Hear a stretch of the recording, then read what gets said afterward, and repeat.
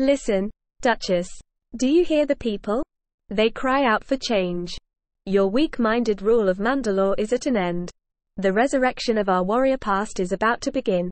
Pre-Vizsla, to Satine cries unknown to the new Mandalorians, the Concordian governor Pre-Vizsla revived the Mandalorian warrior culture as the Death Watch.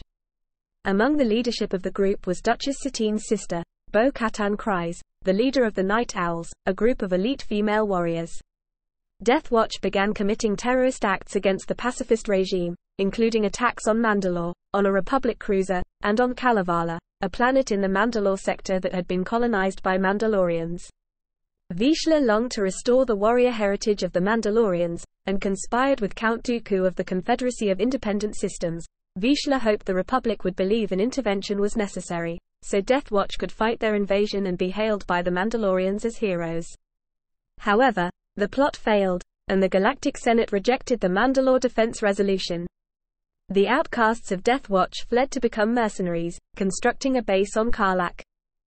The group began plotting for revenge, allying first with separatist Senator Lux Bonteri to plot Dooku's downfall, and then with the renegade Sith Lord Maul's Shadow Collective to win back the support of Mandalore's people.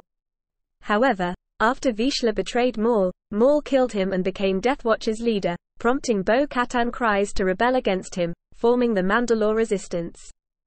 Jedi Master Obi-Wan Kenobi investigated the coup, but was captured, and Maul killed Satine to spite him.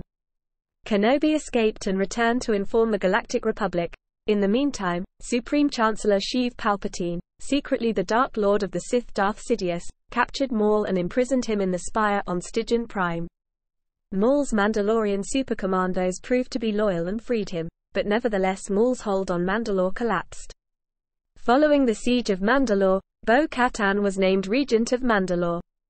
Eventually Kryze was ousted out by Clan Saxon when she refused to follow Emperor Palpatine, and the planet was ultimately occupied by the Galactic Empire.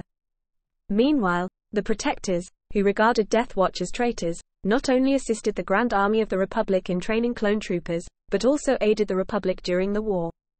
Skull Squadron, a squadron of Protectors commanded by Fen Rao, assisted the Republic by training clone trooper pilots and fought in the Third Battle of Megiddo.